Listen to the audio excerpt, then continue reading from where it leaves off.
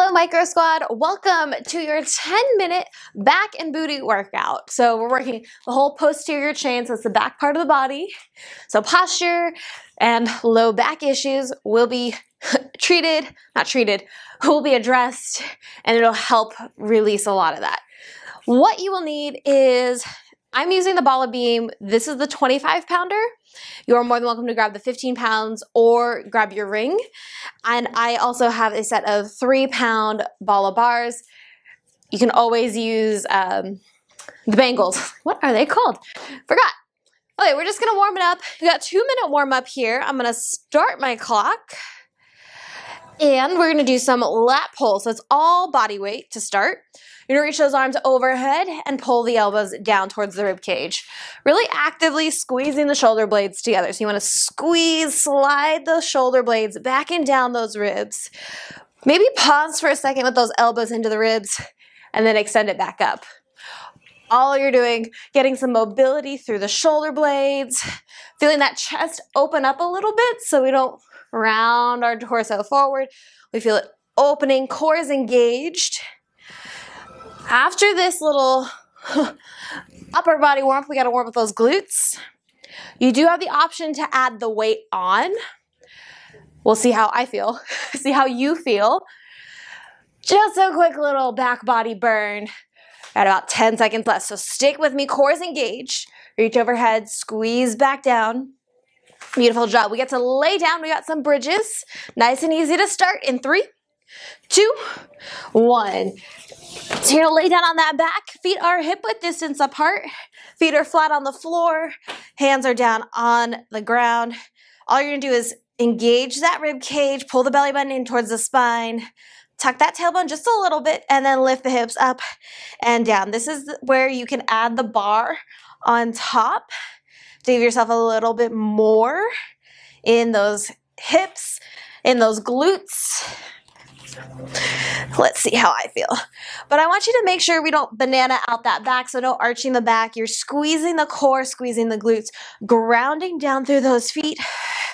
Rib cage is closed. We don't want to flare it open. That's going to create that arch in the back. That's what we don't want. We're trying to neutralize the back. Nice. If you got that beam on, try not to thrust those hips up too high that the beam comes crashing down. We're just going to hold it at the top in 3, 2, 1. Just a quick little hold here. Squeeze those glutes. Really elongate that tailbone towards the knees rather than the heels. Try to lift it up towards those knees. Pubic bone tilts back. Woo. We get to rest. We're going to roll over onto our right side. We're going to stack those feet in a clam in 3, 2, 1. Nice. So I'm setting that beam aside. Right forearm's going to go down on the floor. My feet are stacked. My knees are stacked. You're going to press up and out of that shoulder, knit the rib cage together. We're going to lift up and open the knees. There you go. Then bring it back down. All it is just lifting up. Starfish clams. This has become one of my new favorites. It changes that side plank, puts it into the glutes, still keeps it in the obliques. We're not dumping into the right shoulder. And I want you to keep an eye on those hip points. They're going to point forward, so we don't want that hip, top hip, to open up towards the ceiling. It just shoots straight forward. Bring it back down. We just finished that Ed Sheeran song. Really obsessed with the new album. My Spotify Wrapped told me so. Apparently I listen to him a lot. Open up, close, pull that belly button in towards the spine. Now this time your tailbone is elongating towards your heels. Bring it back. There we go. Almost done with it. We are going to lay down back on the back. You're going to grab that beam again, if you wish, in 3, 2, 1. So we're going to grab that beam, place it on those hips. If it's not there for you today, that's fine. Plant those feet, elongate that tailbone towards the heels to start, knit that rib cage, lift the hips up. You're holding steady in this bridge, hold on to that beam, and you're gonna march a knee up, whew, and down. You may need to readjust where that beam is sitting, but now that the hips are lifted, your tailbone scoops towards those knees, not those heels. Your rib cage stays closed. You're not swaying from side to side. So I want you to stay really steady. It takes a lot of focus for me to keep my core engaged, to keep my hips steady, and to talk you through this. A lot happening. Sorry for my breathing into the mic. But you're just marching those hips up and or knees up and down. If it's getting too much for you, you can drop the beam, or you can just hold in the bridge if you're starting to feel like the sway is hurting your lower back. Yeah. Almost done with it. Hope you liked that noise. We are going to roll onto the left side. We got those starfish clams one more time in 3, 2, 1. Good. Placing that beam back down. Make sure it's close. You're going to place that left forearm down. Glutes are on fire. Now those feet are stacked. Feet are right underneath the hips. Knees are stacked. Left shoulder is down away from that ear. Lift up. Pull that knee out or open as I'm breathing heavily. So I love this little sequence with the glutes. Is we warmed up the glutes with some bridges. So we worked glute max, so the big part of the booty and the hamstrings. Then we rolled into starfish, which not only works the obliques, which is our stabilizers, it works our glute med and minimus, so the muscles right on the outside of the glute, also helps stabilize us. And all 3 of those work together to help pull the pain out of the lower back. So the stronger those glutes are, the less pain there will be in your lower back if you hold on to proper form. So pull that belly button in, point those hip points forwards, not about how high that top knee opens up. It's only as far as your hip will let you. Knitting that rib cage closed as if that back is up against the wall. It's just lifting up and down up against that wall. How are we doing, guys? You're like, we haven't done a lot of back yet. Oh, I know, it's coming. We're gonna come into a tabletop position. It's gonna maybe look a little different for everybody. I'll give modifications. And we're gonna start with our right side in 3, 2, 1. So tabletop position, you're gonna use the beam or the ring. I'll give you modifications. So you're in that tabletop position, left hand's underneath the shoulder, knees are right underneath the hips. All you're gonna do is lift that right arm back and bring it back down. Now if you're like, you're holding the ring or your arms are really long and it keeps slamming on the floor, you're gonna come up, left foot's gonna be forward, right foot's gonna be back.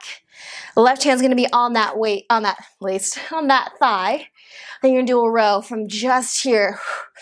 Knitting that rib cage together, pulling the belly button in towards the spine. Wow, this 25-pounder is no joke. But I love lifting heavy weights. I haven't done it in a very long time. Now, whether you're down here on the floor and maybe you've come to the bar, the 3-pounder, and you're just here, that's okay. Maybe if you're on a lighter weight, can you challenge yourself? Lighter weight only. If you're on that 15 pounds and higher, maybe a real big struggle. You're gonna extend that left leg out, float it up if you can, and do the row from here. You got a couple options. I'm gonna go back to my heavy weight. We do get to switch directly into the left side. So whatever variation you're doing, you're just gonna match it on that other side in 3, 2, 1. So left hand, I'm gonna turn so you can see. Yes, no joke. Pulling that left arm back. Again, if you're in that tabletop position, that's great. If you're in a lighter than 15 pounds, I want you to see if you can float that right leg up in that tabletop position. Challenge your core. That's also going to challenge that glute. If you're up here with me, you've got a lot happening in that front leg. It's holding you up, so there's still a lot of glute happening no matter which variation you are on. You do what feels right for your body. Y'all, I'm hungry already. It's just like the old days. If you took my classes in person, I always told you when I was hungry, which was every class. Just always hungry. Pull that belly button in towards the spine. We are almost done with this move. You're gonna grab those lighter weights. You are gonna come up to standing in 3, 2, 1. Beautiful job. Okay, you're grabbing those bars. Maybe you're using the bangles. You're gonna hinge from those hips. You're gonna do two options with those hands. You're either gonna have the palms face each other, or they're gonna face outwards. Soft bend in the elbows, neutral back, soft bend in those knees, and you're gonna open the arms up. So just a tiny bend in those elbows, and we're squeezing the shoulder blades back in together. Just like we did in that lat pull, I'll show you from an upright position. So you're squeezing those shoulder blades together, then bring it back down. Do me a favor, squad. When you open up those arms, can you pause, hold, and then release? So you're just gonna pause for a second at the top, holding on to that tension, and then release. Yeah, there we go. We're gonna switch it back to that beam. We're gonna finish off those legs and upper body back in 3, 2, 1. Okay, bars are down. Grabbing onto that beam, I want you to go a little bit wider. Maybe you're holding the bars and that's fine. There we go. We're gonna do deadlift with a row. So soft bend in the knees, feet are hip width distance apart. You're gonna hinge on the hips, back stays flat. Hinging over. At the bottom, you're gonna give me a wide row, so elbows go out nice and wide. Release, bring it back up. Squeeze those glutes at the top. So I'm gonna show you from a front view. So you hinge forward, neutral spine, pulling that belly button in, tabletop that back, then wide row, elbows out wide, slightly behind the shoulders, and then bring it back up. Beautiful. Finishing here. This is your finisher move. Hips go back behind those heels so you feel that hamstring stretch. Row. Knit that rib cage together. Mine likes to fly open a lot. Pull that belly button up towards the spine. Glue it there. Pull those elbows back. Slowly release. Take your time with this move. There's no rush. This is really heavy. I don't know why I bought this now. I regret everything. Woo. Lift up, squeeze. Hinge at those hips, knit that rib cage. We get to rest. You get to finish off nice and strong. You rest down in 3, 2, 1. Beautiful job, everyone. Letting go of that weight, maybe take some stretches or check out one of our other classes, one of our courses on the Micro Squad, and we will see you next time. Hey everyone, thank you so much for watching the Micro Squad. Please don't forget to subscribe, check out some of our other videos, and check out our on-demand classes. They are on our website, themicrosquad.com, and we'll see you next time.